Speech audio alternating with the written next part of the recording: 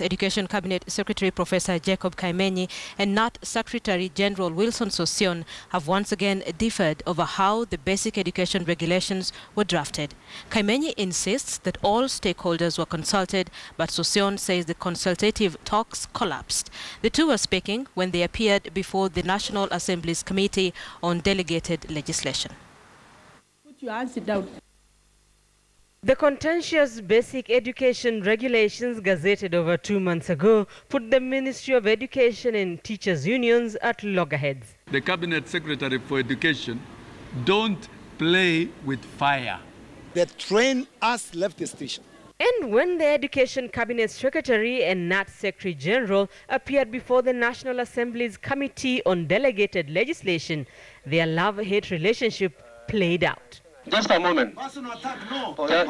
Just a moment. I'm stating facts and I'm giving evidence that order, Sossion and CS. The Education Cabinet Secretary maintains stakeholders were involved in drafting the regulations. And I want to give an emphatic yes. There were consultations.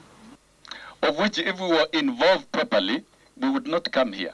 That we can assure you. Kaimenyi says 4 meetings were held where KNUT and KUPPET joined other stakeholders, including the Kenya National Examinations Council. But KNUT says the meetings collapsed.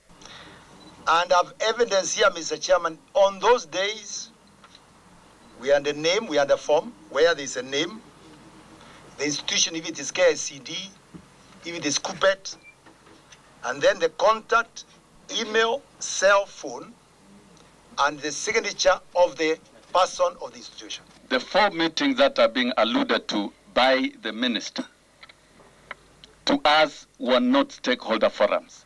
They were acrimonious, and therefore we did not substantively discuss the basic education regulations. We believe in evidence-based decisions.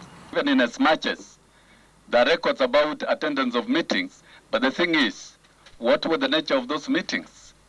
4 attempted meetings that collapsed. The Teachers Service Commission says it was consulted, but is seeking some amendments on the hiring, firing and disciplining of school heads. It is true Teachers Service Commission was invited to the meetings.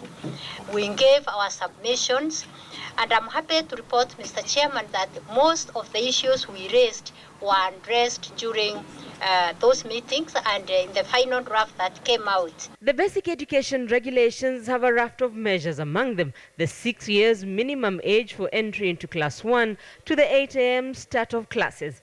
But it is the measure that gives the Education Cabinet Secretary powers over school heads that has generated a storm. Rita Tinina, KTN.